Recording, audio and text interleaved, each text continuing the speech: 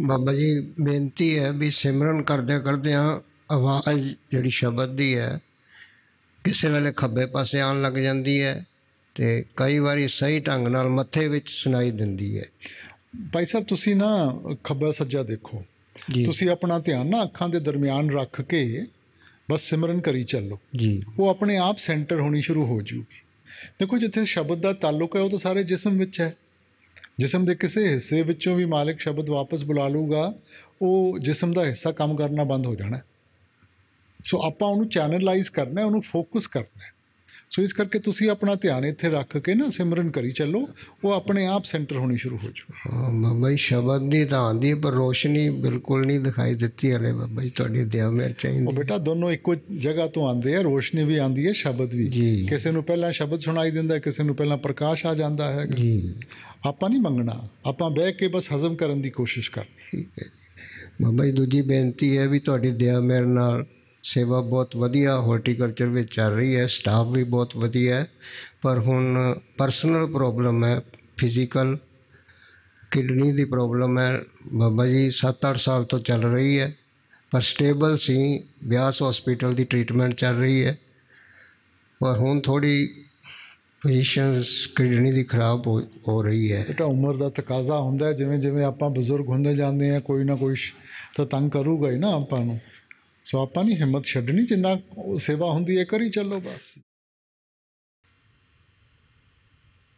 Thank you so much, ਇੰਨਾ ਵਧੀਆ ਮੈਨੂੰ ਮੌਕਾ ਦਿੱਤਾ ਤੁਸੀਂ ਗੱਲ ਕਰਨ ਦਾ, ਇੰਨੇ ਵਧੀਆ ਪੇਰੈਂਟਸ ਦਿੱਤੇ, ਸਭ ਕੁਛ ਬਾਬਾ ਜੀ ਬਹੁਤ ਵਧੀਆ। Thank you so much. Baba ji ਨਾਮਦਾਨ ਦੀ ਬਖਸ਼ਿਸ਼ ਕਰਿਓ ਅਤੇ ਇੰਨੀ ਕੁ ਕਿਰਪਾ ਕਰਿਓ ਕਿ ਜਿੱਦਾਂ ਸਾਡੇ ਮੰਮੀ ਡੈਡੀ ਤੁਹਾਡੇ ਲੜ ਲੱਗੇ, ਇੱਦਾਂ ਸਾਡੀ ਆਉਣ ਵਾਲੀਆਂ ਸਾਰੀਆਂ ਫੈਮਲੀਜ਼ ਤੁਹਾਡੇ ਲੜ ਲੱਗੀਆਂ ਰਹਿਣ, ਅਤੇ ਇੱਦਾਂ ਹੀ ਸਾਡੇ 'ਤੇ ਕਿਰਪਾ ਬਣੇ ਰੱਖੇ। ਅਤੇ ਉਹਦੇ ਥੈਂਕ ਯੂ ਸੋ ਮਚ। ਅਤੇ ਬਾਬਾ ਜੀ ਇੱਕ ਮੇਰੇ ਵੀ ਟੈਨਸ਼ਨ ਲੈਂਦੇ ਨੇ, ਮੈਨੂੰ ਨਹੀਂ ਪਤਾ ਕਿਸ ਚੀਜ਼ ਦੀ ਟੈਨਸ਼ਨ ਉਹਨਾਂ ਕਿ ਅੱਜ ਕੱਲ੍ਹ ਸਾਰਿਆਂ ਨੂੰ ਟੈਨਸ਼ਨ ਦੀ ਬੜੀ ਬਿਮਾਰੀ ਹੋ ਗਈ।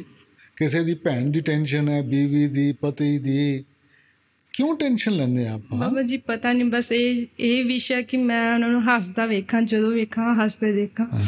ਅਤੇ ਇੱਕ ਹੋਰ ਵਿਸ਼ੇ ਆ ਕਿ ਥੋੜ੍ਹੀ ਜਿਹੀ ਬਾਬਾ ਜੀ ਮੈਨੂੰ ਡਿਸੀਜ਼ ਦਿੱਤੀ ਹੋਈ ਸੀਗੀ, ਬਟ ਉਹ ਹੁਣ ਓਕੇ ਹੋ ਗਿਆ ਸਾਰਾ ਕੰਮ, ਅਤੇ ਮੇਰਾ ਹਾਲੇ ਡਿਗਰੀ ਵਗੈਰਾ ਸਭ ਕੁਛ ਕੰਪਲੀਟ ਹੋ ਗਿਆ। ਅਤੇ ਇੰਨੀ ਕੁ ਜ਼ਰੂਰੀ ਹਿੰਮਤ ਬਖਸ਼ੋ ਤਾਂ ਕਿ ਸਭ ਨੂੰ ਐਗਜ਼ਾਮਪਲ ਕ੍ਰੀਏਟ ਕਰ ਸਕਾਂ ਕਿ ਇੱਕ ਭਾਵੇਂ ਡਿਸੀਜ਼ ਹੋਵੇ, ਭਾਵੇਂ ਆਪਾਂ ਨੂੰ ਇੱਕ ਮਿਡਲ ਕਲਾਸ ਫੈਮਿਲੀ, ਬਟ ਕੁਛ ਬਣ ਕੇ ਦਿਖਾਵਾਂ, ਕੁਛ ਕਰਕੇ ਦਿਖਾਵਾਂ ਅਤੇ ਤੁਹਾਡਾ ਨਾਮ ਰੋਸ਼ਨ ਕਰਕੇ। ਦੇਖੋ ਆਪਾਂ ਨੂੰ ਕਮਜ਼ੋਰ ਨਹੀਂ ਪੈਣਾ ਚਾਹੀਦਾ, ਆਪਾਂ ਨੂੰ ਹਿੰਮਤ ਨਹੀਂ ਛੱਡਣੀ ਚਾਹੀਦੀ, ਠੀਕ ਹੈ ਨਾ।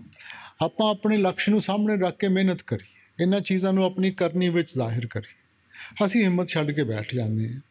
ਸੋ ਕਿਹੜੀ ਚੀਜ਼ ਹੈ ਜਿਹਦੇ 'ਚੋਂ ਇਨਸਾਨ ਨਿਕਲ ਨਹੀਂ ਸਕਦਾ? ਕਿਹੜਾ ਗੋਲ ਹੈ ਜਿਹਨੂੰ ਆਪਾਂ ਹਾਸਿਲ ਨਹੀਂ ਕਰ ਸਕਦੇ? ਘਬਰਾਉਣਾ ਨਹੀਂ ਚਾਹੀਦਾ, ਅਸੀਂ ਹਿੰਮਤ ਛੱਡ ਕੇ ਬੈਠ ਜਾਂਦੇ ਹਾਂ। ਸੋ ਆਪਣੇ ਵੱਲੋਂ ਪੂਰੀ ਮਿਹਨਤ ਕਰੋ, ਬਾਕੀ ਮਾਲਿਕ ਦੀ ਬਖਸ਼ਿਸ਼ ਹੈ ਬੇਟਾ। ਅਤੇ ਬਾਬਾ ਜੀ ਨਾਮਦਾਨ ਦੀ ਬਖਸ਼ਿਸ਼ ਕਰਿਓ ਜ਼ਰੂਰ, ਅਤੇ ਇੱਦਾਂ ਹੀ ਆਪਾਂ ਤੁਹਾਡੇ ਸਾਰੇ ਲੜ ਲੱਗੇ ਰਹੀਏ। Thank you so much. ਰਾਸੇ Baba ji, Baba ji ਹਜ਼ੂਰ ਫਰਮਾਇਆ ਕਰਦੇ ਸਨ ਕਿ ਆਪਾਂ ਕਠਪੁਤਲੀਆਂ, ਅਤੇ ਫਿਰ ਇੱਕ ਪਾਸੇ ਕੁਛ ਕਰਨ ਨੂੰ ਵੀ ਕਿਹਾ ਜਾਂਦਾ ਹੈ। ਇਹ ਦੋਨੋਂ ਗੱਲਾਂ ਪਰਸਪਰ ਵਿਰੋਧੀ ਕਈ ਵਾਰੀ ਪ੍ਰਤੀਤ ਹੁੰਦੀਆਂ ਨੇ। ਜੀਵ ਦਾ ਕੀ ਵੱਸ ਹੈਗਾ? ਬੇਟੇ ਵੀ ਅਵਸਥਾ ਦੀ ਗੱਲ ਹੈਗੀ ਹੈ। ਜੇ ਆਪਾਂ ਸੋਚੀਏ ਤਾਂ ਸਾਡੇ ਹੱਥ ਵਿੱਚ ਕੁਛ ਵੀ ਨਹੀਂ, ਔਰ ਜੇ ਸੋਚੀਏ ਅਸੀਂ, ਜੇ ਕਦਮ ਚੁੱਕਦੇ ਹਾਂ ਅਸੀਂ ਇਹੀ ਸੋਚ ਕੇ ਚੁੱਕਦੇ ਹਾਂ ਕਿ ਮੈਂ ਕਰ ਰਹੇ ਹਾਂ। ਸੋ ਜਦੋਂ ਅਸੀਂ ਮਨ ਔਰ ਮਾਇਆ ਤੋਂ ਅੱਗੇ ਚਲੇ ਗਏ ਤਾਂ ਸਾਨੂੰ ਪੂਰੀ ਤਰ੍ਹਾਂ ਅਹਿਸਾਸ ਹੁੰਦਾ ਕਿ ਸਾਡੇ ਵੱਸ ਵਿੱਚ ਕੁਛ ਨਹੀਂ, ਕਰਨ ਕਰਾਉਣ ਵਾਲਾ ਉਹ ਹੈ। ਮਗਰ ਇਸ ਵਕਤ ਅਸੀਂ ਸੋਚਦੇ ਹਾਂ ਕਿ ਅਸੀਂ ਕਦਮ ਚੁੱਕਣਾ, ਅਸੀਂ ਆਪਣੀ ਸੋਚ ਦੇ ਪਿੱਛੇ ਲੱਗ ਕੇ ਚੱਕਦੇ ਹਾਂ। ਜਦੋਂ ਤੋਂ ਸ੍ਰਿਸ਼ਟੀ ਵਿੱਚ ਆਏ ਹੈ ਆਪਣੀ ਚਾਹਤ ਨੂੰ ਜ਼ਿਆਦਾ ਮੰਨਿਆ, ਗਲਤ ਚੀਜ਼ਾਂ ਮੰਗ ਕੇ ਬੈਠ ਗਏ। ਇਸੇ ਕਰਕੇ ਅਸੀਂ ਇੱਥੇ ਆ ਕੇ ਫਸ ਕੇ ਕਰਮਾਂ ਦੇ ਜਾਲ ਵਿੱਚ। ਹੁਣ ਉਹਨੇ ਫੇਰ ਮੌਕਾ ਦਿੱਤਾ, ਚਾਹੀਦਾ ਤਾਂ ਇਹ ਹੈ ਕਿ ਉਹਦੇ ਹੁਕਮ ਵਿੱਚ ਰਹੀਏ, ਠੀਕ ਹੈ ਨਾ। ਮਗਰ ਇਨਸਾਨ ਫਿਰ ਆਪਣੀ ਚਾਹਤ ਅੱਗੇ ਰੱਖਦਾ ਹੈ, ਫਿਰ ਨਵੇਂ ਕਰਮਾਂ ਦਾ ਸਿਲਸਿਲਾ ਸ਼ੁਰੂ ਕਰ ਲੈਂਦਾ। ਸੋ ਉਹਨੇ ਬਾਰ-ਬਾਰ ਮੌਕਾ ਦੇ ਰਿਹਾ ਹੈ ਕਿ ਸਿੱਖਣ ਦਾ, ਕਿ ਅਸੀਂ ਉਹਦੇ ਭਾਣੇ ਵਿੱਚ ਰਹੀਏ, ਉਹਦੇ ਰਜ਼ਾ ਵਿੱਚ ਰਹੀਏ। ਔਰ ਜਿਵੇਂ ਜਿਵੇਂ ਉਹਦੀ ਰਜ਼ਾ ਵਿੱਚ ਰਵਾਂਗੇ ਫਿਰ ਉਹਦੀ ਜ਼ਿੰਮੇਵਾਰੀ ਬਣੂਗੀ। ਜੀ ਬਾਬਾ ਜੀ। ਹਾਂ ਬਾਬਾ ਜੀ, ਇਹ ਮਨ ਜਿਹੜਾ ਹੈ ਬੜੀ ਵੱਡੀ ਰੁਕਾਵਟ ਹੈ। ਇੱਕ ਕਦਮ ਅੱਗੇ ਚੱਲਦੇ ਹਾਂ, ਮਨ 4 ਕਦਮ ਫਿਰ ਪਿੱਛੇ ਸੁੱਟ ਦਿੰਦਾ। ਇਸ ਤਰ੍ਹਾਂ ਤਾਂ ਫਿਰ ਇਹ ਸਫ਼ਰ ਲੱਗਦਾ ਕਿ ਕਿਵੇਂ ਪੂਰਾ ਹੋਏਗਾ? ਹੁਣ ਇਹ ਮਨ ਨੂੰ ਬਾਗੀ ਕਿਹਨੇ ਕੀਤਾ? ਅਸੀਂ ਕੀਤਾ, ਕਿਸੇ ਹੋਰ ਨੇ ਤਾਂ ਨਹੀਂ ਕੀਤਾ। ਅਸੀਂ ਉਨੇ ਆਸਾਨ ਤਰੀਕੇ ਦੇ ਨਾਲ ਸਹੀ ਕਦਮ ਚੁੱਕ ਸਕਦੇ ਹਾਂ ਜਿੰਨੇ ਆਸਾਨ ਤਰੀਕੇ ਦੇ ਨਾਲ ਆਪਾਂ ਗਲਤ ਕਦਮ ਚੁੱਕਦੇ ਹਾਂ। ਹੁਣ ਜੇ ਅਸੀਂ ਇਹੋ ਜਿਹੇ ਪ੍ਰਭਾਵ ਇਕੱਠੇ ਕਰ ਲਏ ਤਾਂ ਫਿਰ ਬੋਝ ਵੀ ਸਾਨੂੰ ਹੀ ਚੁੱਕਣਾ ਪਊਗਾ।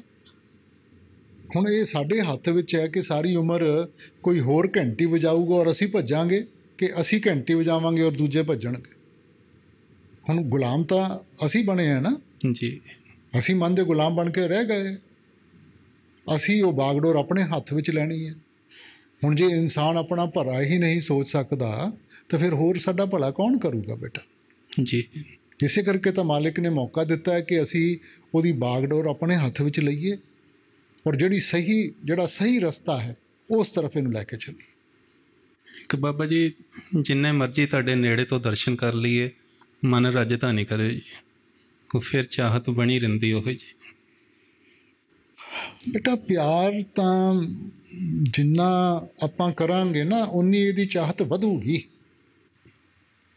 ਜੇ ਆਪਾਂ ਇਹ ਸੋਚੀਏ ਨਾ ਕਿ ਪਿਆਰ ਕਦੇ ਪੂਰਾ ਹੋ ਸਕਦਾ ਹੈ, ਕਦੇ ਨਹੀਂ ਪੂਰਾ ਹੋ ਸਕਦਾ। ਸੋ ਇਹ ਜਿਹੜੀ ਵਿਰਹ ਹੈ ਨਾ, ਇਹ ਤਾਂ ਵਧੂਗੀ। ਮਨ ਬੜਾ ਤਾਕਤਵਰ ਹੈ। ਜਿੰਨਾ ਚਿਰ ਇਹਨੂੰ ਕਿਸੇ ਚੀਜ਼ ਦੀ ਕਮੀ ਮਹਿਸੂਸ ਨਹੀਂ ਹੁੰਦੀ, ਇਹ ਕੁਰਬਾਨੀ ਦੇਣ ਨੂੰ ਤਿਆਰ ਨਹੀਂ ਹੁੰਦਾ। ਸੋ ਇਹ ਮਾਲਿਕ ਦੀ ਬਖਸ਼ਿਸ਼ ਹੈ। ਜੇ ਉਹਨੇ ਬਖਸ਼ਿਸ਼ ਕੀਤੀ ਹੈ, ਇਹਦਾ ਫਾਇਦਾ ਉਠਾਈਏ ਬੇਟਾ। ਬਸ ਬਾਬਾ ਜੀ, ਭਜਨ ਸਿਮਰਨ ਦਾ ਬਲ ਬਖਸ਼ ਦਿਓ, ਆਪਣਾ ਪ੍ਰੇਮ ਪਿਆਰ ਬਖਸ਼ ਦਿਓ ਜੀ। ਮਿਹਰਬਾਨੀ, ਮੌਕਾ ਮਿਲਿਆ ਹੈ ਬਚਨ का ਬੇਨਤੀ ਕਰਨ ਦਿਆ।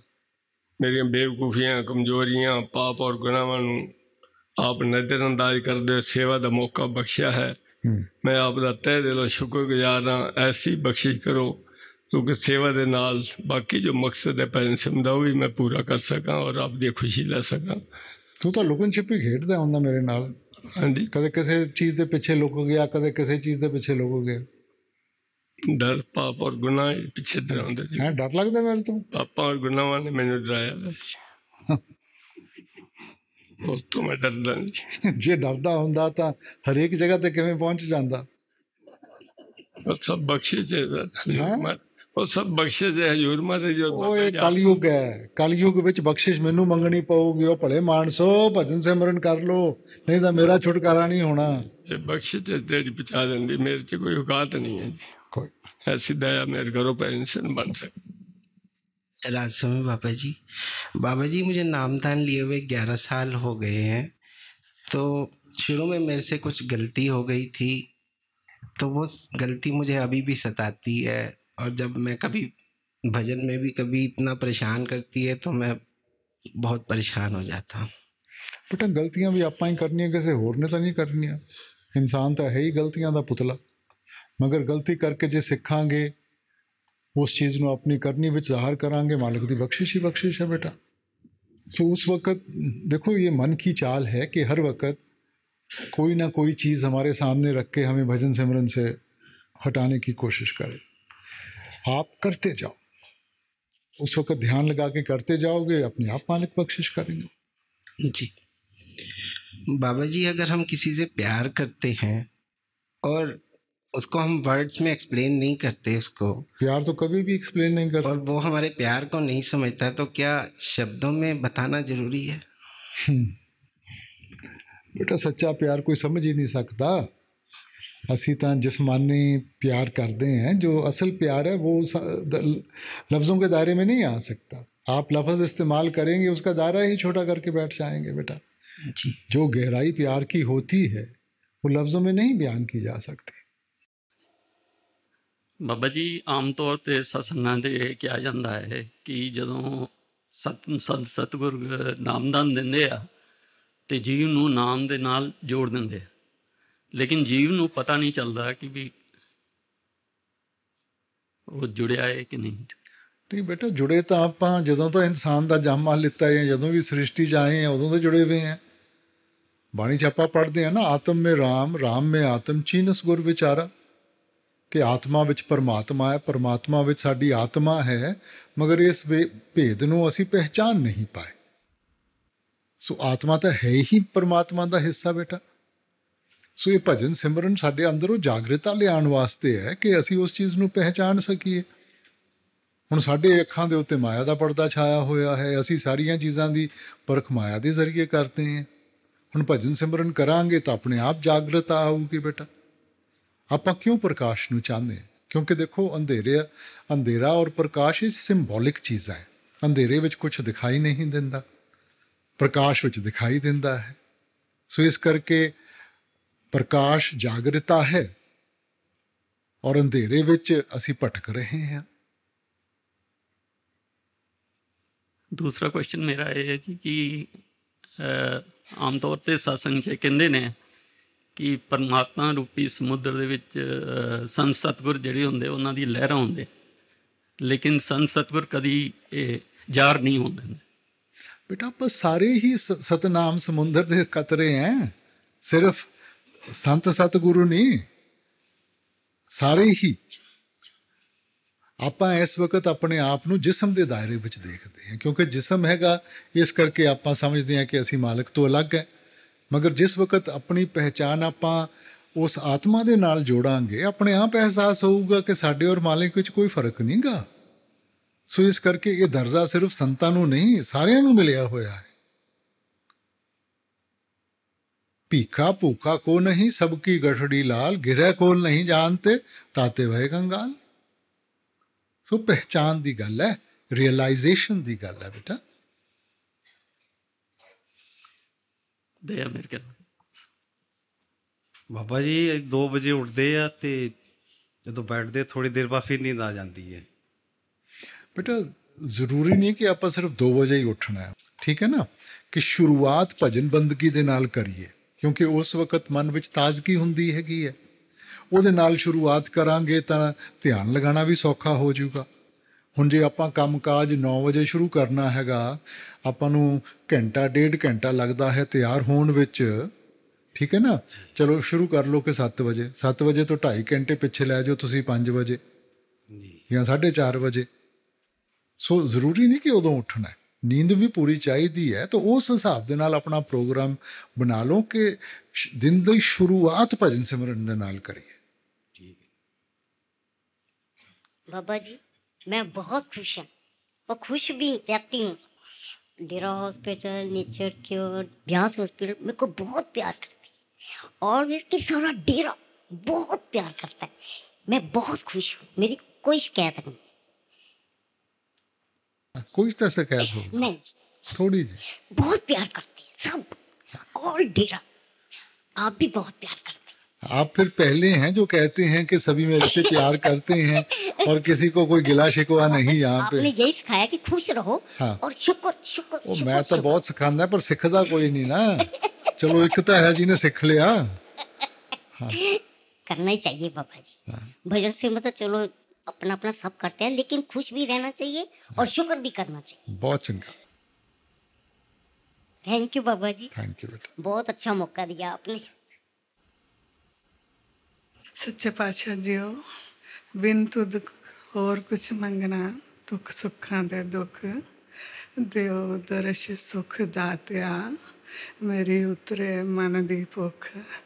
सच्चे पातशाह मैं तुहाडी अख दी बहुत आशिक हाँ। एक बारी अख वेख के बार बार अंदरों भी ते बाहरों भी 24 घंटे इको लटक लगी रहिंदी है। अंदरों भी वेखां बाहरों भी वेखां। बेटा लफ्ज़ां दे नाल नहीं ये चीज़ां मंगणियां, करनी दे नाल मंगणियां हैगियां। ਅਸੀਂ ਸਾਰਾ ਕੁਝ ਲਫ਼ਜ਼ਾਂ ਦੇ ਦਾਇਰੇ ਵਿੱਚ ਜਾਂ ਜਿਸਮਾਨੀ ਦਾਇਰੇ ਵਿੱਚ ਰੱਖਦੇ ਹਾਂ, ਇਸੇ ਕਰਕੇ ਉਸ ਚੀਜ਼ ਦੇ ਵਾਸਤੇ ਭਟਕ ਰਹੇ ਹਾਂ। ਉਹੀ ਜਿੰਨਾ ਆਪਾਂ ਬਾਹਰ ਦੇ ਸਰੂਪ ਵਾਸਤੇ ਜਾਂ ਬਾਹਰਲੀਆਂ ਗੱਲਾਂ ਵਿੱਚ ਧਿਆਨ ਲਗਾਇਆ, ਜੇ ਅੰਦਰ ਲਗਾਇਆ ਹੁੰਦਾ ਤਾਂ ਹੁਣ ਤੱਕ ਕਿਤੇ ਤੇ ਕਿਤੇ ਪਹੁੰਚੇ ਹੁੰਦੇ। जी दादा सच्चे पातशाह बहुत खुश रखा, बहुत दया की, अपने चरणों च रखा। शक्ति भगती तंदुरुस्ती दे ही रखना दाता, ताकि मैं भजन सिमरन नूं पूरा टाइम सेवा ना दे सकां। थैंक यू दाता। राजसोम बाबा जी ਜਦੋਂ ਸਿਮਰਨ ਦੇ ਆਸਨ ਤੇ ਬੈਠਨੇ ਆ, ਆਪਣਾ ਜੋ ਸਮਝਾਇਆ ਗਿਆ ਆਸਨ ਸਾਨੂੰ ਕੁਝ ਟਾਈਮ ਬਾਅਦ ਹੀ ਅਸੀਂ ਆਸਨ ਗਰਦਨ ਨੀਚੇ ਹੋ ਜਾਂਦੀ ਹੈ ਜਾਂ ਕੁਝ ਟਾਈਮ ਬਾਅਦ ਆਸਨ ਉਹ ਨਹੀਂ ਪਪਨਾ ਪਾਉਂਦੇ ਤੇ ਬਾਅਦ ਨਾਲ ਬੜੀ ਗਿਲਟੀ ਜੀ ਫੀਲ ਹੁੰਦੀ ਹੈ ਬਈ ਨਹੀਂ ਕਾਹਦੇ ਵਾਸਤੇ ਤੁਸੀਂ ਆਪਣਾ ਸਿਮਰਨ ਕਰੀ ਚੱਲੋ। ਮਕਸਦ ਤਾਂ ਇਹ ਹੈ ਕਿ ਜਿਸਮ ਤੋਂ ਉੱਤੇ ਉੱਠਣਾ। ਹੁਣ ਜਿਵੇਂ ਜਿਵੇਂ ਜਿਸਮ ਤੋਂ ਉੱਤੇ ਉੱਠੋਗੇ ਸ਼ੁਰੂ ਵਿੱਚ ਤਾਂ ਇਹ ਭਾਵੇਂ ਅੰਗ ਹੈਗੇ ਹੈ, ਬਾਂਹ ਢਿੱਲੀ ਹੋ ਜੂਗੀ, ਗਰਦਨ ਨੀਚੇ ਗਿਰ ਜੂਗੀ, ਜੋ ਵੀ ਹੈ। ਤੁਸੀਂ ਬੱਚਿਆਂ ਨੂੰ ਕਦੇ ਦੇਖੋ ਜਦੋਂ ਟੀਵੀ ਦੇਖਦੇ ਹੁੰਦੇ ਆ, ਕਾਰਟੂਨ ਦੇਖਦੇ ਹੁੰਦੇ ਆ, ਉਹਨੂੰ ਦੇਖਿਆ ਕਦੇ ਕਦੇ ਕਿਸੇ ਤਾਂ ਐਂ ਹੋਇਆ ਹੁੰਦਾ, ਕਦੇ ਕੁਛ ਹੋਇਆ ਹੁੰਦਾ ਹੈਗਾ। ਸੋ ਫੋਕਸ ਦੀ ਗੱਲ ਹੈ ਬੇਟਾ, ਆਪਣਾ ਧਿਆਨ ਤੁਸੀਂ ਅੱਖਾਂ ਦੇ ਪਿੱਛੇ ਟਿਕਾਓ। ਕੀ ਫਰਕ ਪੈਂਦਾ ਗਰਦਨ ਅੱਗੇ ਆ, ਪਿੱਛੇ ਆ, ਉੱਤੇ ਆ, ਨੀਚੇ ਆ। ਦੂਸਰਾ ਬਾਬਾ ਜੀ, ਜਦੋਂ ਕੋਈ ਲਾਈਫ ਵਿੱਚ ਐਸੀ ਕੋਈ ਪ੍ਰੋਬਲਮ ਆ ਜਾਏ ਜਾਂ ਉਹ ਅਨਹੋਣੀ ਹੋ ਜਾਏ ਤਾਂ ਉਸ ਦਿਨ ਬਿਲਕੁਲ ਮਨ ਲੱਗਦਾ ਨਹੀਂ ਸਿਮਰਨ 'ਤੇ, ਜਾਂ ਉਹ ਬਿਲਕੁਲ ਮਾਈਂਡ ਅਪਸੈਟ 'ਚ ਰਹਿੰਦਾ ਬੜਾ। ਜਿੱਦਣ ਤੁਸੀਂ ਬਿਮਾਰ ਹੁੰਦੇ ਹੋ ਕੋ ਮੈਂ ਉਦੋਂ ਨਹੀਂ ਮੈਂ ਦਵਾਈ ਖਾਣੀ, ਉਦੋਂ ਤਾਂ ਜਦੋਂ ਸਗੋਂ ਦਵਾਈ ਖਾਣ ਦੀ ਲੋੜ ਹੈ ਨਾ। ਜੀ ਜੀ। ਭਜਨ ਸਿਮਰਨ ਕਰਾਂਗੇ ਤਾਂ ਰਾਹਤ ਮਿਲੂਗੀ, ਤਾਂ ਹਿੰਮਤ ਮਿਲੂਗੀ। ਔਰ ਅਸੀਂ ਸੋਚਦੇ ਹਾਂ ਕਿ ਅੱਜ ਮੈਂ ਕਰਨਾ ਨਹੀਂ ਗਾ, ਤੇ ਫਿਰ ਇਹ ਤਾਂ ਉਲਟੀ ਗੰਗਾ ਹੋ ਗਈ ਨਾ। ਜੀ ਉਦੋਂ ਤਾਂ ਸਗੋਂ ਜ਼ਿਆਦਾ ਕਰਨਾ ਚਾਹੀਦਾ ਆਪਾਂ ਨੂੰ। ਜੀ ਬਾਬਾ ਜੀ, ਥੈਂਕ ਯੂ ਬਾਬਾ ਜੀ, ਸ਼ੁਕਰ ਕਰਨ ਦਾ ਸਭ ਬੱਬਲ ਬਖਸ਼ ਰਾਜ। ਥੈਂਕ ਯੂ ਬਾਬਾ ਜੀ, ਤੁਸੀਂ ਮੈਨੂੰ ਇਹ ਓਪਰਚੁਨਿਟੀ ਦਿੱਤੀ। ਬਾਬਾ ਜੀ ਤੁਸੀਂ ਮੇਰੇ 'ਤੇ ਸ਼ੁਰੂ ਤੋਂ ਦਇਆ ਮਿਹਰ ਕੀਤੀ ਹੋਈ ਹੈ। ਬਾਬਾ ਜੀ ਮੇਰਾ ਪਹਿਲਾ ਸਵਾਲ ਇਹ ਹੈ ਕਿ ਜਿਵੇਂ ਅਸੀਂ ਜਾਣਦੇ ਹਾਂ ਕਿ ਅਸੀਂ ਆਪਣੀ ਮਰਜ਼ੀ ਨਾਲ ਕਿਤੇ ਜਨਮ ਨਹੀਂ ਲੈ ਸਕਦੇ, ਸਾਨੂੰ ਪਰਮਾਤਮਾ ਹੀ ਹੈ ਜੋ ਜਿੱਥੇ ਵੀ ਭੇਜ ਸਕਦੇ ਆ। ਅਤੇ ਕਈ ਦੁਨੀਆ 'ਚ ਇਹੋ ਜਿਹੀ ਜਗ੍ਹਾ ਹੈਗੀਆਂ ਜਿੱਥੇ ਪਰਮਾਤਮਾ ਦਾ ਕੋਈ ਨਾਮ ਨਹੀਂ ਲੈਂਦੇ ਜਾਂ ਮਾਸ ਮੱਛੀ ਖਾਂਦੇ ਨੇ, ਅਤੇ ਫਿਰ ਉਹਨਾਂ ਦਾ ਤਾਂ ਇਹ ਮਨੁੱਖੀ ਜਨਮ ਵੇਸਟ ਹੋ ਗਿਆ। ਬੇਟਾ ਵੇਸਟ ਕੁਛ ਨਹੀਂ ਹੁੰਦਾ। ਆਪਾਂ ਜਿੱਥੇ ਵੀ ਜਨਮ ਲਿੱਤਾ ਹੈ ਮਾਲਿਕ ਨੇ ਕਰਮਾਂ ਕਰਕੇ ਦਿੱਤਾ ਜਨਮ। ਹੁਣ ਜਿਹੋ ਜਿਹੇ ਕਰਮ ਹੈ ਉਹਨਾਂ ਦਾ ਹਿਸਾਬ ਕਿਤਾਬ ਤਾਂ ਦੇਣਾ ਹੀ ਹੈ। ਜੇ ਤੁਸੀਂ ਪਹਿਲਾਂ ਇੱਕ ਨੈਗੇਟਿਵ ਜ਼ਿੰਦਗੀ ਜੀ ਹੈ ਤਾਂ ਫਿਰ ਇਹੋ ਜਿਹੇ ਮਾਹੌਲ 'ਚ ਹੀ ਜਾ ਕੇ ਜਨਮ ਮਿਲੂਗਾ। ਪੋਜ਼ੀਟਿਵ ਹੈਗੀ ਹੈ, ਪਹਿਲਾਂ ਤੋਂ ਹੀ ਸੰਬੰਧ ਮਾਲਿਕ ਨਾਲ ਜੁੜਿਆ ਹੋਇਆ ਹੈ, ਤਾਂ ਚੰਗਾ ਤੁਹਾਨੂੰ ਮਾਹੌਲ ਮਿਲ ਜੂਗਾ। ਸੋ ਬੇਟਾ ਇਹ ਸਾਡੀ ਕਰਨੀ ਦਾ ਨਤੀਜਾ ਹੈ। ਇਸ ਕਰਕੇ ਕਰਨੀ ਨੂੰ ਆਪਾਂ ਦੇਖ ਕੇ ਕਰੀਏ, ਹਰ ਵਕਤ ਪੋਜ਼ੀਟਿਵ ਰਹੀਏ, ਚੰਗੇ ਕਦਮ ਚੁੱਕੀਏ ਤਾਂ ਮਾਲਿਕ ਆਪਣੇ ਆਪ ਬਖਸ਼ਿਸ਼ ਕਰੂਗਾ। ਅਤੇ ਬਾਬਾ ਜੀ ਮੇਰਾ ਦੂਜਾ ਸਵਾਲ ਇਹ ਹੈ ਕਿ ਇੱਕ ਹਾਥੀ ਦੇ ਕੀੜੀ ਨੂੰ ਮਾਰਨ ਦਾ ਪਾਪ ਇੱਕੋ ਜਿਹਾ ਹੀ ਹੁੰਦਾ ਹੈ? ਬੇਟਾ ਦੁਨੀਆ ਨਾ 5 ਤੱਤਾਂ ਦੀ ਬਣੀ ਵੀ ਹੈ। ਸਿਰਫ ਇਨਸਾਨ ਹੈ ਜਿਹਦੇ 'ਚ 5 ਤੱਤ ਮੌਜੂਦ ਹੈਗੇ ਆ। ਫਿਰ ਮੈਮਲਸ ਹੈ ਜਿਨ੍ਹਾਂ ਵਿੱਚ 4 ਤੱਤ ਹੈ। ਜੋ ਅੰਡੇ ਦੀ ਜੂਨ 'ਚੋਂ ਜਨਮ ਲੈਂਦੇ ਆ ਉਹਨਾਂ ਵਿੱਚ 3 ਹੈ। ਤਾਂ ਉਸ ਹਿਸਾਬ ਦੇ ਨਾਲ ਜੋ ਸਜ਼ਾ ਆਪਣੇ ਇਨਸਾਨ ਨੂੰ ਮਾਰਨ ਦੀ ਹੈ ਉਹ ਸਭ ਤੋਂ ਜ਼ਿਆਦਾ ਹੈ। ਫਿਰ ਘੋੜਾ ਹੈ, ਇਹ ਹਾਥੀ ਆ ਜਾਂਦੇ ਆ ਉਹਨਾਂ ਦਾ ਹੈ। ਫਿਰ ਜਿਹੜੇ ਅੰਡੇ ਦੀ ਜੂਨ ਹੈਗੀ ਹੈ। ਸੋ ਉਸ ਤਰ੍ਹਾਂ ਸੁਸਾਇਟੀ ਨੇ ਵੀ ਉਹੋ ਜਿਹੇ ਨੋਰਮਸ ਬਣਾਏ ਹੋਏ ਹੈ। ਸੋ ਇਸ ਕਰਕੇ ਆਪਾਂ ਤਾਂ ਘੱਟ ਤੋਂ ਘੱਟ ਕਰਮ ਪੈਦਾ ਕਰਨੇ ਹੈ। ਆਪਣੇ ਵੱਲੋਂ ਕੌਨਸ਼ੀਅਸਲੀ ਆਪਾਂ ਨੂੰ ਕਦੇ ਕੋਈ ਇਹੋ ਜਿਹਾ ਕਰਮ ਨਹੀਂ ਕਰਨਾ ਚਾਹੀਦਾ ਜਿਹੜਾ ਆ ਕੇ ਬੋਝ ਬਣ ਜਾਏ। ਬਾਬਾ ਜੀ ਨਾਮਦਾਨ ਦੀ ਬਖਸ਼ਿਸ਼ ਕਰਨਾ ਅਤੇ ਸਭ 'ਤੇ ਦਇਆ ਮੇਰ ਰੱਖਣਾ ਅਤੇ ਸਭ ਨੂੰ ਸਾਥ ਰਹਿਣਾ। My question is that in India, we talk about equality, but even the most educated Indian man grows up in a surrounding where women are the primary caregivers or women do most of the household chores. So in such a scenario, is it reasonable to expect to find a man who's actually going to be truly equal, or is this something that I should learn to compromise on a little? Beta, we have to learn to adapt ourselves to the situation. One is the ideal. Ideal is that it should be a 50-50 relationship where all the duties and all the chores should be shared. But nobody has an ideal. You don't have ideal parents. You don't have ideal circumstances. In a practical manner, we have to make do with what we have now. So yes, there are men who love to do cooking and who will do the cooking and the housework and everything while the woman goes and works. But can you wait all your life to find such a man? So you have to make do with what is available. And no? How can I judge someone on this basis, or like how? No, beta, he should be a good human being. I won't say that he should be a satsangi or he should be this or that. If he's a good human being, you'll be happy. If he respects you, he respects what you stand for, and you must do the same. It should not be just one-sided. Yeah. If you want him to respect your point of view, you have to learn to respect his point of view. And that's what makes it work. Marriage should be a 50-50 relationship where two people come together to be supportive to each other to see life through. But for most of us, we get married for the wrong reasons.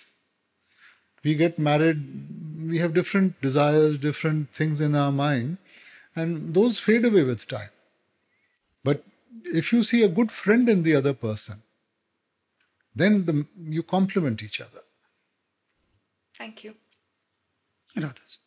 सतगुरु सच्चे पातशाह, आपने बहुत कुछ दिया है और मैं अपनी ज़िंदगी से बहुत खुश हूँ। बड़ा कुछ आपने बख्शा है मालिक। अब तक जो लाइफ बीती है बहुत ही शानदार, बहुत ही अच्छी बीती है। और कहते हैं जिसको सतगुरु मिले तिनका लेखा नहीं बढ़िया। तो सतगुरु सब कुछ सफल हो गया। बस अब 2-3 चीज़ और चाहिए बाबा जी। एक तो नाले कहते सारा कुछ हो गया। हाँ, वो 2-3 चीज़ें कितों विच नाल जोड़ लिया। वो सब आपसे ही मिल सकती हैं बाबा जी। हाँ। एक तो सच्चा प्यार चाहिए बाबा जी। मैं महसूस करता हूँ मेरे अंदर सच्चा प्यार नहीं है। सारी संगत प्यार करती है। बेटा जो मालिक ने देना है पहले दे दिया है, मांगने की जरूरत नहीं है, सिर्फ जागृता की जरूरत है। परमार्थ भी हमें अपने अंदर से मिलेगी, प्यार भी अपने अंदर से मिलेगा, सब कुछ अंदर से मिलेगा। एक किताब में पढ़ा था बाबा जी, सब बाबा सावन सिंह जी ने बोला था कि ये प्यार मैं आप देता हूँ। तो प्यार तो आप ही दे सकते हैं, सच्चा विश्वास नहीं, मगर आपने एक लाइन तो पढ़ ली, अगली लाइन पढ़ी नहीं आपने। ये डॉक्टर जॉनसन ने पूछा था उनसे कि परमार्थ में सबसे ज़रूरी क्या चीज़ है। आपने कहा प्यार। तो उन्होंने कहा प्यार कहाँ से मिलेगा? वो कहते मैं देता हूँ। तो उन्होंने कहा मेरे को भी थोड़ी सी दे दे। तो उन्होंने कहा जैसे आप बाहर कामकाज करते हैं, उसके एवज में आपको तनख्वाह मिलती है, तो वैसे ही जब आप भजन सिमरन करेंगे उसके एवज में आपको प्यार मिलेगा। एक विश्वास चाहिए बाबा जी। मेरे को लगता है मेरे में विश्वास की भी कमी है। मुझे विश्वास भी चाहिए। बेटा 100% विश्वास किसी ਨੂੰ ਵੀ ਨਹੀਂਗਾ। जिन्ना मर्जी ਆਪਾਂ ਗੱਲਾਂ ਨਾਲ ਕਹਿ ਲਈਏ, ਵਿਸ਼ਵਾਸ ਹਰੇਕ ਦਾ ਕਦੇ ਨਾ ਕਦੇ ਡੋਲਦਾ ਹੈਗਾ। बस वो ना डोले बाबा जी। ਕੋਈ ਨਾ, ਤੁਸੀਂ ਬਸ ਆਪਣਾ ਭਜਨ ਸਿਮਰਨ ਕਰੋਗੇ बेटा, विश्वास अंदरों ਬਣੂਗਾ, ਬਾਹਰੋਂ नहीं बनता। एक बाबा जी और बात पूछनी थी, दूसरा क्वेश्चन, कि जैसे आप जीव को चोला छोड़ने पे कैसे लेके जाते हैं और कैसे कहाँ कहाँ रखते हैं और किस हिसाब से? ਸਾਨੂੰ ਕੀ ਫਰਕ ਪੈਂਦਾ, ਜਦੋਂ ਚੋਲਾ ਹੀ ਛੱਡਦਾ ਤਾਂ ਤੁਹਾਨੂੰ ਕੀ ਪਤਾ ਕਿ ਕਿਵੇਂ ਜਾਣਾ ਹੈ ਤੇ ਕਿੱਥੇ ਜਾਣਾ ਹੈ। वो आगे की तो फिक्र है बाबा। है आगे की तो फिक्र करनी काहदा पड़ेगी। फिक्र है? ਤੁਹਾਨੂੰ ਫਿਕਰ ਹੈ ਜਿਸਮ ਦਾ। ਜਿਸਮ ਅਗੜੀ ਦੇ ਸਪੁਰਦ ਹੋ ਜਾਣਾ, ਜਿਸਮ ਨੇ ਕਦੇ ਨਹੀਂ ਜਾਣਾ। ਤੁਸੀਂ ਫਿਕਰ ਕਰੋ ਆਤਮਾ ਦਾ, ਔਰ ਆਤਮਾ ਦਾ ਫਿਕਰ ਤਾਂ ਹੋਊਗਾ ਜਦੋਂ ਤੁਸੀਂ ਆਤਮਾ ਤੱਕ ਪਹੁੰਚੋਗੇ। ਹਾਲੇ ਤੁਸੀਂ ਸਿਰਫ ਜਿਸਮ ਦਾ ਫਿਕਰ ਕਰ ਰਹੇ ਹੋ, ਔਰ ਜਿਸਮ ਇੱਥੇ ਹੀ ਰਹਿ ਜਾਊਗਾ, ਕਿਤੇ नहीं जाने बाद की गल है बाबा जी। जिस्म तो बाद आप कैसे लेके आप जाएंगे? तो पहुंचे नहीं आत्मा तक। जब आत्मा तक पहुंचोगे तब आत्मा का फिक्र होगा। और जब आत्मा का फिक्र होगा भाई मेरे, फिर भजन सिमरन बैठ के करोगे रात दिन। थैंक यू बाबा जी, इतनी अच्छी अपॉर्चुनिटी दी आपने। I am here since more than 2 months और ये मेरी लाइफ का सबसे बेस्ट टाइम है। लोगों के लिए होगा कोरोना, मेरे लिए मस्त टाइम है ये। नहीं, यहाँ डेरे में क्या कोरोना है? किसी को कुछ दिक्कत आई यहाँ पे? यहाँ तो फर्क पड़ा किसी को? ये हमारे तो यहाँ रोजमर्रा की जिंदगी वैसे ही चल रही है बेटा। I am the luckiest person right now. तो ये तो महाराज जी की दया से हमने कोरोना को करुणा में बदल लिया। जी अ फ्यू वीक्स अगो मुझे सपना आया था कि आप सब में बल्ले बल्ले बोल रहे थे और वी वर लाइक बल्ले बल्ले बल्ले बल्ले, फिर आप चले गए। इस वक्त बेटा जब मैं सबको देखता हूँ ना, पता नहीं बल्ले बल्ले कब होगी। अभी तो वो सारे थल्ले थल्ले ही हैं। हाँ। And the next day I got to hear कि we would really be able to talk to you.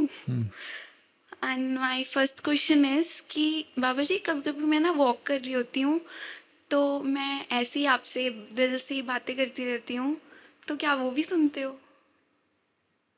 आप क्या समझती हैं सड़क से बात कर रही हैं? आप मन में कुछ होगा तभी तो बात करती हैं। तो आप हाँ। सुनते हो? हैं? आप सुनते हो? नहीं, ये थोड़ी बताऊंगा मैं बेटा। अगर मैं सबके दिल की बात सुनने लग पड़ा ना तो यहाँ भी तबाही मच जाएगी। ओके बाबा जी, मेरा नेक्स्ट क्वेश्चन ये है कि मुझे गुस्सा बहुत ज़्यादा आता है और उस गुस्से को कंट्रोल नहीं मैं कर पाती। अगर ज़्यादा हो जाए तो जब गुस्सा आता है तो मैं ऐसा क्या करूं कि मेरा गुस्सा ही चला जाए? मैं गुस्सा करूं आपसे? गुस्से हूं आपसे मैं? नहीं। तो फिर आप क्यों किसी से गुस्से होती हैं बेटा? सर्कमस्टांसेस कभी कभी। नहीं, कोई ऐसा सर्कमस्टांस नहीं बेटा। जो चीज़ बेटा प्यार से हो सकती है गुस्से से नहीं हो सकती। ये ठीक है, मैं बथेरा कट लेना अपना गुब गुबाड़ सारे आंदे होते हैं, मगर उसका एक मकसद होता है। अभी आपका कोई मकसद नहीं है जिसमें आप करें। और ज़्यादातर देखो माँ बाप के ऊपर ही निकालते हैं हम। किसी और के ऊपर निकालेंगे वो वापस उतनी सुना देगा, क्योंकि हमें मालूम है माँ बाप ने वापस जवाब नहीं देना। तो इसलिए हमें तो और प्यार करना चाहिए बेटा। बाबा जी थैंक यू सो आप मच। प्रॉमिस करो कि आगे से मैं सिर्फ प्यार करूंगी। Promise. Thank you so much बाबा जी, आपकी स्माइल बहुत अच्छी है।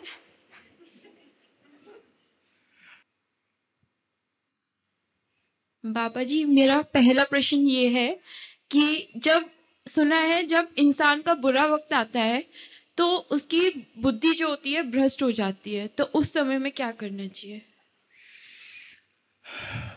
बेटा देखो, अगर शुरू से हम परमार्थ के साथ जुड़े होंगे तो हमारे लिए क्या अच्छा है तो क्या बुरा है बेटा।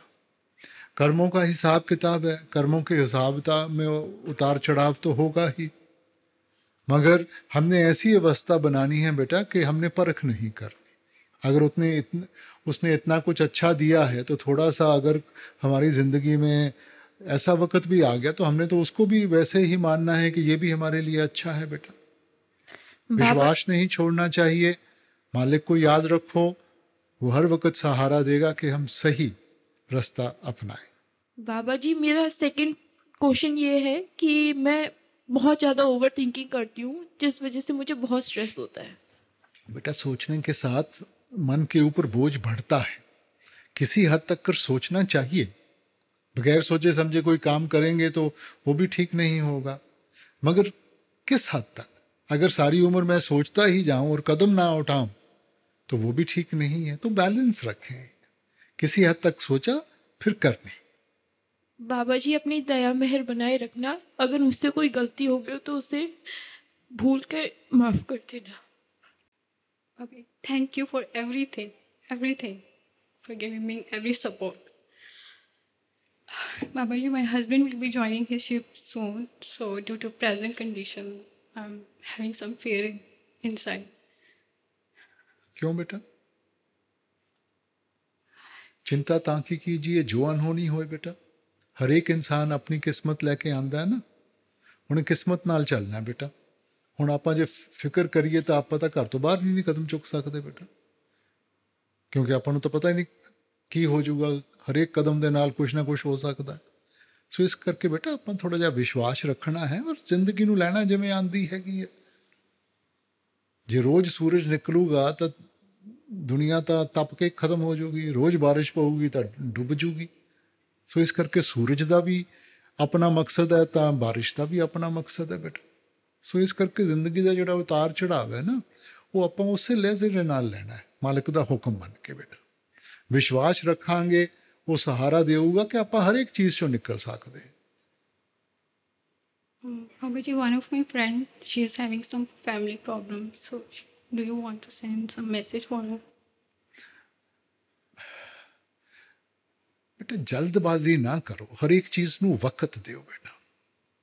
ਜਲਦਬਾਜ਼ੀ ਵਿੱਚ ਨਾ ਸ਼ੁਰੂ ਵਿੱਚ ਸਾਰਿਆਂ ਦੇ ਬੇਟਾ ਇੱਕਦਮ ਨਹੀਂ ਕੋਈ ਰਿਸ਼ਤਾ ਨਿਭ ਜਾਂਦਾ। ਰਿਸ਼ਤੇ ਵਕਤ ਦੇ ਨਾਲ ਇਕੱਠੇ ਹੁੰਦੇ ਹੈ ਔਰ ਤਾਂ ਸਾਨੂੰ ਅਹਿਸਾਸ ਹੁੰਦਾ ਹੈ ਕਿ ਇਹ ਸਾਡੇ ਵਾਸਤੇ ਕਿੰਨੇ ਜ਼ਰੂਰੀ ਹੈ ਬੇਟਾ। ਪੇਸ਼ੈਂਸ ਰੱਖ ਕੇ ਆਪਣੇ ਵੱਲੋਂ ਜ਼ਿੰਮੇਵਾਰੀਆਂ ਪੂਰੀਆਂ ਕਰੋ ਔਰ ਪਿਆਰ ਵਿੱਚ ਬਹੁਤ ਤਾਕਤ ਹੈ ਬੇਟਾ।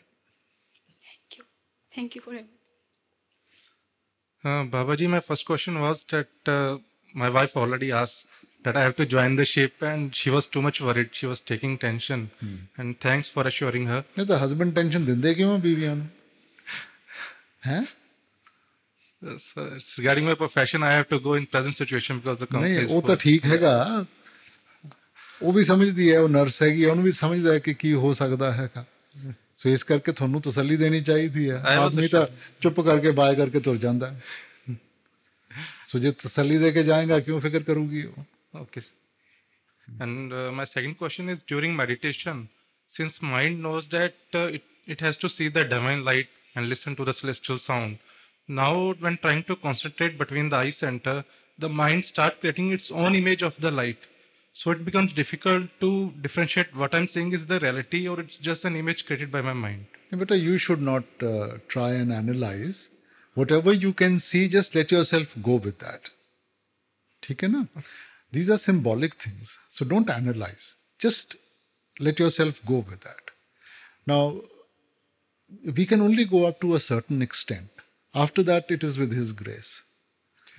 ਸੋ ਆਪਣੇ ਬਸ ਵਿੱਚ ਸਿਰਫ ਸਿਮਰਨ ਹੈ, ਉਸ ਤੋਂ ਅੱਗੇ ਸਿਰਫ ਉਹਦੀ ਬਖਸ਼ਿਸ਼ ਦੇ ਨਾਲ ਹੀ ਅੱਗੇ ਚੱਲਾਂਗੇ ਆਪਾਂ। ਸੋ ਸਿਮਰਨ ਦੇ ਨਾਲ ਜਿਹੜੀ ਇਕਾਗਰਤਾ ਆਉਂਦੀ ਹੈ, ਜਿੰਨਾ ਧਿਆਨ ਲੱਗਦਾ ਹੈਗਾ, ਜੋ ਉਹਦੀ ਬਖਸ਼ਿਸ਼ ਹੋ ਰਹੀ ਹੈ, ਤਾਂ ਉਸ ਤੋਂ ਅੱਗੇ ਉਹ ਹੀ ਖਿੱਚੂਗਾ। ਤੁਸੀਂ ਆਪਣੇ ਵੱਲੋਂ ਬਸ ਅਟੈਚ yourself to the ਸ਼ਬਦ, look into the light and then just let yourself go. Thank you.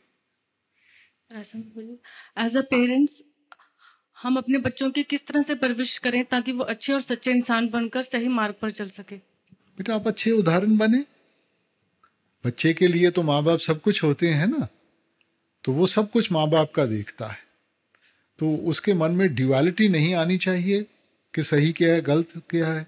अच्छा उदाहरण बनेंगे वैसी ही उसकी नींव बनेगी, सही रास्ते पे चलेगा बेटा। उनकी दिनचर्या पर कितनी निगरानी रखे एज अ पेरेंट सर? जितनी रख सकते हो। अपनी मेहर और बख्शिश बख्शना बाबा जी। राधा स्वामी सच्चे पातशाह, मैं सुनिया सी कि करोना जिहड़ा है परोना बन के आया, लेकिन परोना कुछ ज़्यादा ही लंबा हो गया, हुण इहनूं टोरो। क्यों? होर की बाबा जी, संगत ही नहीं हैगी, सत्संग सारे बंद हो गए, संगत बेचारी तरस रही है आप जी के दर्शन वास्ते। ਤੁਸੀਂ ਆਪਣਾ ਖਿਆਲ ਰੱਖੋ। ਤੁਸੀਂ नहीं सच्चे पातशाह, जब तक संगत नहीं आएगी, संगत सारी दुनिया का दर्द मेरे दिल में है। सच्चे पातशाह, सारी दुनिया का दर्द आपसे क्यों लगा है? सारी दुनिया का दर्द तो सर आपने समाया होया। नहीं तो मैं तो बड़ा खुश बैठा। नहीं सर, कोरोना तोड़ो ना। नहीं फिक्र तो ਤੁਹਾਨੂੰ ਲੱਗਿਆ ਹੋਇਆ ਹੈ सर, कोरोना तोड़ोगे तो ये डेरे संगत आएगी। ਕਾਹਦੇ ਵਾਸਤੇ ਤੋੜੋ? ਮਾਲਿਕ ਜੋ ਵੀ ਦਿੰਦਾ ਚੰਗਾ ਦਿੰਦਾ ਹੈ। ਇਨਸਾਨ ਭਟਕ ਗਿਆ, ਇਨਸਾਨ ਗਲਤ ਪਾਸੇ ਚਲੇ ਗਿਆ, ਅਸੀਂ ਕਦਰ ਨਹੀਂ ਕੀਤੀ, ਇਸ ਕਰਕੇ ਬਿਮਾਰੀ ਸਾਡੇ ਉੱਤੇ ਆਈ ਹੈ। ਹੁਣ ਤੁਸੀਂ ਆਪਣੀ ਸਿਹਤ ਦਾ ਖਿਆਲ ਨਾ ਰੱਖੋ, ਕੀ ਹੋਊਗਾ? ਕੁਛ ਨਾ ਕੁਛ ਤਾਂ ਹੋਊਗਾ ਹੀ ਨਾ। ਤਾਂ ਹੁਣ ਅਸੀਂ ਜਦੋਂ ਦੁਨੀਆ ਦਾ ਖਿਆਲ ਨਹੀਂ ਰੱਖਿਆ, ਅਸੀਂ ਇਨਵਾਇਰਮੈਂਟ ਦਾ ਖਿਆਲ ਨਹੀਂ ਰੱਖਿਆ, ਕਦੇ ਅੱਗਾਂ ਜਲਾ ਲੈਂਦੇ ਆ, ਕਦੇ ਪੇੜਾਂ ਨੂੰ ਕੱਟ ਕੇ ਪਾਸੇ ਮਾਰ ਦਿੰਦੇ ਆ, ਤਾਂ ਫਿਰ ਇਹੀ ਚੀਜ਼ਾਂ ਆਉਣਗੀਆਂ ਬੇਟਾ। ਤੇ ਇਹ ਤਾਂ ਮਾਲਿਕ ਦਾ ਤਰੀਕਾ ਹੈ ਸਾਨੂੰ ਸਮਝਾਉਣ ਵਾਸਤੇ ਕਿ ਅਸੀਂ ਸਮਝੀਏ ਔਰ ਆਪਣੇ ਆਪ ਨੂੰ ਸੰਭਾਲੀਏ, ਔਰ ਜਿੰਨਾ ਚਿਰ ਸਿੱਖੋਗੇ ਨਹੀਂ ਇਹੀ ਹੁੰਦਾ ਰਹੂਗਾ। सच्चे पातशाह सिखाना भी आपने है, सारा कुछ ਹੀ ਬਾਬੇ ਨੇ ਕਰਨਾ। ਅਸੀਂ ਤਾਂ सच्चे पातशाह सरकार आप जी दी, ਅਸੀਂ ਤਾਂ ਮੌਜ ਕਰਨ ਵਾਸਤੇ ਆਏ ਆ, ਬਾਕੀ ਬਾਬਾ ਕਰੇ ਸਾਰਾ ਕੁਝ। सच्चे पातशाह मालिक आप ही है सारिਆਂ ਦੇ। ਮੈਂ ਕੋਈ ਮਾਲਿਕ ਮੂਲਿਕ ਨਹੀਂਗਾ। ਇੱਥੇ ਦੇਖੋ ਸੰਤ ਮਤ ਵਿੱਚ ਕਰਮਾਂ ਦਾ ਅਸੂਲ ਹੈ, ਜੈਸੀ ਕਰਨੀ ਵੈਸੀ ਭਰਨੀ, ਠੀਕ ਹੈ ਨਾ। ਇਹ ਨਾ ਕਹੋ ਕਿ ਜੀ ਮੈਂ ਗਲਤੀਆਂ ਕਰਦਾ ਰਹੂੰਗਾ ਤਾਂ ਬਾਬਾ ਬਹਿ ਕੇ ਮਾਫ ਕਰੂਗਾ। ਇਹ ਬਾਬਾ ਬੜਾ ਡਾਢਾ ਹੈ सर, बाबा डाडा ਨਹੀਂ ਮਾਫ ਕਰਨਾ, ਇਹਨੇ ਕਹੋਗੇ ਚੱਲ ਫਿਰ ਭੁਗਤ। सच्चे पातशाह बाबा डाडा बारू है, अंदरों बड़ा नरम है। ਅੱਛਾ, ਤੁਸੀਂ ਤਾਂ ਬੜੇ ਪਹੁੰਚੇ ਹੋਏ ਹੋਗੇ, ਅੰਦਰ ਜਾ ਕੇ ਵੀ ਦੇਖ ਲਿਆ ਤੁਸੀਂ ਸਾਰਾ ਕੁਝ। ਆਪ ਜੀ ਦੀ ਦਇਆ ਮੇਰ ਹੈ, ਸਾਰਿਆਂ ਨੂੰ ਆਪ ਜੀ ਨਹੀਂ ਬਖਸ਼ਿਆ ਹੈਗਾ। ਮੈਂ ਤਾਂ ਸਾਰਿਆਂ ਨੂੰ ਤੁਹਾਨੂੰ ਮੱਥਾ ਟੇਕਣਾ ਚਾਹੀਦਾ ਕਿ ਤੁਸੀਂ ਇੰਨੇ ਪਹੁੰਚੇ ਹੋਏ ਹੋ। ਦਇਆ ਮੇਰ ਹੈਗੀ ਹੈ, ਆਪ ਜੀ ਨੇ ਸਭ ਕੁਝ ਬਖਸ਼ਿਆ ਹੈਗਾ। ਤੇ ਆਪ ਜੀ ਇਸ ਪਰੋਨੇ ਨੂੰ ਹੁਣ ਤੋਰੋ ਜਲਦੀ। ਤੂੰ ਕੌਣ, ਮੈਂ ਖਾਮ ਖਾ ਹੈ? ਉਹ ਭਾਈ ਮਾਲਕ ਦੇ ਹੁਕਮ ਵਿੱਚ ਰਹੀਏ ਆਪਾਂ। ਜਦੋਂ ਉਹਦਾ ਭਾਣਾ ਹੋਊਗਾ, ਜਦੋਂ ਉਹ ਸਮਝੂਗਾ ਕਿ ਅਸੀਂ ਇਸ ਚੀਜ਼ ਨੂੰ ਸਿੱਖ ਰਹੇ ਹਾਂ, ਸਮਝ ਰਹੇ ਹਾਂ, ਆਪਣੇ ਆਪ ਦੂਰ ਕਰ ਦੂਗਾ। ਹੁਣ ਜਿੰਨਾ ਚਿਰ, ਹੁਣ ਦੇਖੋ ਬੱਚਾ ਜੇ ਨਹੀਂ ਸਮਝਦਾ, ਬਾਰ-ਬਾਰ ਗਲਤੀ ਕਰਦਾ, ਤੁਸੀਂ ਛੱਡ ਦਿਓਗੇ ਕਿ ਜਾ ਗਲਤੀਆਂ ਕਰਦਾ ਰਹੇ? ਹੈਂ? ਆਪਾਂ ਕਵਾਂਗੇ ਨਾ, ਬੱਚੇ ਨੂੰ ਸਮਝਾਉਣ ਦੀ ਕੋਸ਼ਿਸ਼ ਕਰਾਂਗੇ। ਸੋ ਉਹੀ ਹੈ ਸਾਡਾ ਹਾਲ ਹੋਇਆ ਪਿਆ ਬੇਟਾ। ਪ੍ਰੋਬਲਮ ਬੇਟਾ ਹਿਊਮਨ ਬੀਇੰਗਸ ਦੀ ਹੈ ਕਿ ਸਿੱਖਦੇ ਨਹੀਂ ਗੇ। ਆਪਾਂ ਨੂੰ ਇਤਿਹਾਸ ਸਮਝਾਇਆ ਜਾਂਦਾ ਹੈ, ਸਿਖਾਇਆ ਜਾਂਦਾ ਹੈ, ਮਗਰ ਆਪਾਂ ਸਿੱਖ ਲਿਆ ਬੇਟਾ। ਆਪਾਂ ਰੰਗਾਂ ਦੇ ਉੱਤੇ ਭੇਦਭਾਵ ਕਰਦੇ ਹਾਂ, ਜ਼ਾਤਾਂ ਦੇ ਉੱਤੇ, ਮਜ਼ਹਬਾਂ ਦੇ ਉੱਤੇ ਭੇਦਭਾਵ ਕਰਦੇ ਹਾਂ। ਜਦੋਂ ਇਨਸਾਨ ਸਿੱਖਦਾ ਹੀ ਨਹੀਂ ਤਾਂ ਫਿਰ ਮਾਲਿਕ ਕੀ ਕਰੇ? ਮੱਲੋ ਮੱਲੀ ਜੇ ਆਪਾਂ ਹੱਥ ਅੱਗ ਵਿੱਚ ਪਾਵਾਂਗੇ ਤਾਂ ਹੱਥ ਤਾਂ ਜਲੂਗਾ ਨਾ। ਫਿਰ ਸਿੱਖੀਏ ਆਪਾਂ। ਬਾਬਾ ਜੀ, ਜਦੋਂ ਸਾਡੀ ਕੋਈ ਗਲਤੀ ਨਾ ਹੋਵੇ ਔਰ ਦੂਸਰਾ ਬੰਦਾ ਸਾਨੂੰ ਗਲਤ ਕਵੇ ਔਰ ਉਹ ਬੰਦੇ ਨੂੰ ਵੀ ਪਤਾ ਕਿ ਸਾਡੀ ਗਲਤੀ ਨਹੀਂ ਆ, ਤੇ ਉਸ ਸਿਚੁਏਸ਼ਨ 'ਤੇ ਕੀ ਕਰੀਏ? ਲੜਾਈ ਨਹੀਂ ਕਰਨੀ ਆਪਾਂ, ਠੀਕ ਹੈ ਬੇਟਾ। ਜੇ ਇੱਕ ਬੇਵਕੂਫ ਹੈ ਤਾਂ ਦੋ ਜਾਣੇ ਬੇਵਕੂਫ ਨਹੀਂ ਬਣਨੇ ਚਾਹੀਦੇ, ਠੀਕ ਹੈ।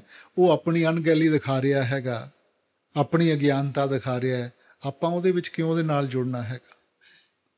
ਤੁਸੀਂ ਸਿਆਣਪ ਦਿਖਾਓ, ਉਸ ਵਕਤ ਚੁੱਪ ਕਰ, ਜੋ ਬਾਅਦ ਵਿੱਚ ਸਮਝਾਉਂਗੇ ਉਹ ਸ਼ਾਇਦ ਮਾਫੀ ਵੀ ਮੰਗ ਲੇ। ਮਗਰ ਜੇ ਉਸ ਵਕਤ ਆਪਾਂ ਲੜਾਈ ਝਗੜਾ ਕਰਕੇ ਬਹਿ ਜਾਵਾਂਗੇ, ਸਾਰਾ ਕੁਝ ਵੱਧ ਜਾਊਗਾ ਬੇਟਾ। ਔਰ ਬਾਬਾ ਜੀ ਪਾਰਸ਼ੈਲਿਟੀ ਕੀ ਹੁੰਦੀ ਆ ਗਰਲਸ ਤੇ ਬॉयਜ਼ ਹਰ ਟਾਈਮ?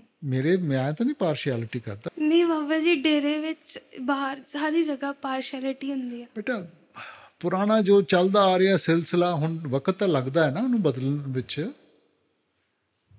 ਮਗਰ ਇੱਥੇ ਤਾਂ ਮੈਂ ਇਹ ਦੇਖ ਰਿਹਾ ਕਿ ਬੀਬੀਆਂ ਹੁਣ ਜ਼ਿਆਦਾ ਤਕੜੀਆਂ ਹੋ ਰਹੀਆਂ। ਮੈਨੂੰ ਤਾਂ ਹੁਣ ਫਿਕਰ ਪਿਆ ਹੋਇਆ ਕਿ ਮੈਂ ਦੂਜੀ ਕਿਤਾਬ ਲਿਖਾਂ, ਮੈਨਜ਼ ਇੰਪਾਵਰਮੈਂਟ।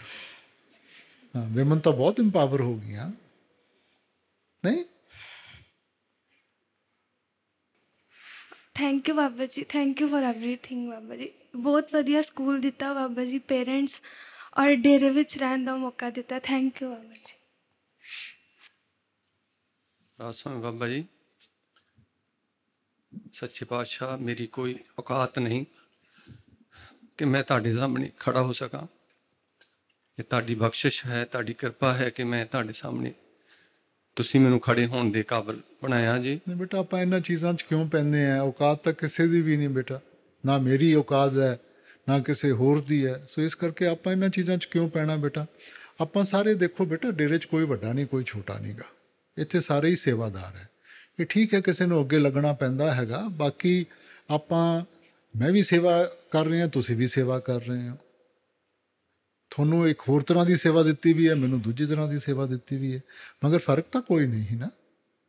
ਔਰ ਇਕੱਠੇ ਹੋ ਕੇ ਬੇਟਾ, ਇੱਥੇ ਇਸ ਸੰਤ ਮਤ ਵਿੱਚ ਕੋਈ ਅੱਗੇ ਨਹੀਂ ਲੱਗ ਸਕਦਾ ਤਾਂ ਕੋਈ ਪਿੱਛੇ ਨਹੀਂ ਲੱਗ ਸਕਦਾ। ਇਹਦਾ ਸਾਰਾ ਕੰਮ ਆਪਾਂ ਇਕੱਠੇ ਚੱਲ ਕੇ ਕਰਨਾ ਹੈ। ਔਰ ਜੇ ਇਕੱਠੇ ਚੱਲ ਕੇ ਕਰਾਂਗੇ, ਇੱਕ ਤਾਕਤ ਬਣ ਜਾਵਾਂਗੇ। ਤੇ ਜੇ ਕੋਈ ਅੱਗੇ ਹੋਊਗਾ ਕੋਈ ਪਿੱਛੇ ਹੋਊਗਾ ਤਾਂ ਬੇਟੇ ਫਿਰ ਕੰਮ ਉਸੇ ਤਰ੍ਹਾਂ ਰਹਿ ਜੂ ਆਪਣਾ।